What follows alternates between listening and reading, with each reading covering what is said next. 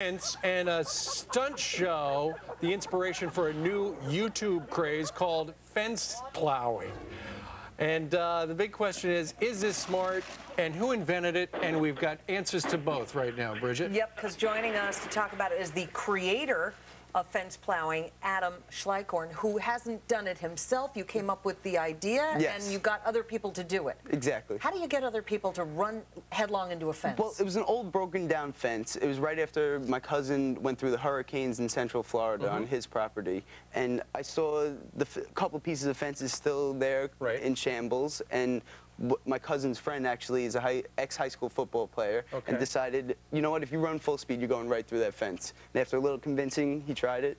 And you thought it'd be funny to do it and then put it on YouTube? Yeah, I think it's hysterical. I mean, I think it's just this stupid thing that, of course, you know, it takes no intellectual value at all to appreciate or to come up with. But, I mean, come on, it's just a super quirky thing that I think works. It is stupid and quirky, and now there are a whole bunch of fence plowers on YouTube.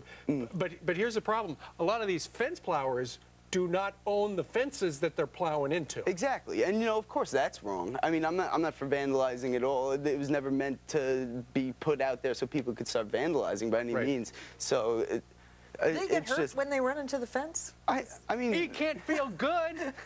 It's the mom speaking. It's not too pleasant, I would say. You know, they were fine. They were a little banged up.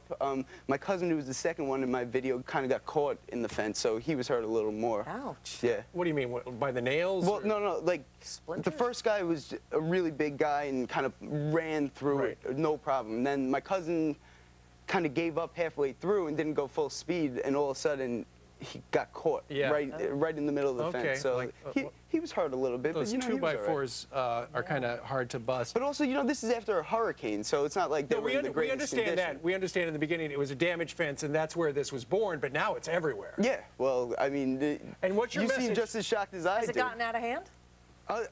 I don't know. What do you mean by out of hand? I don't well, a whole bunch of people who had fences in the morning the day before.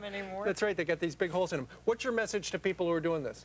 I mean, you know, I don't think it's right to do it to someone else's property, but by all means, if you have a fence in your backyard that needs to be knocked down, like, why not? Why not? We got way too many fences here in this country. What do we need all these fences for? To keep the dogs in? Well, yeah, of course. There's always exceptions to the rule. All right. Well, congratulations. Adam, thanks. Look at this. You're probably in Wikipedia as somebody who's invented something. Unbelievable. Unbelievable. Right. Adam Schleichkorn, the creator of fence plowing. Thanks very much. Thank you. Want to run through our bulletproof windows right now? Yeah, let's do it. Let's give it a shot. There's a stunt. All right, All right. thanks, Adam. Coming up, hey guys.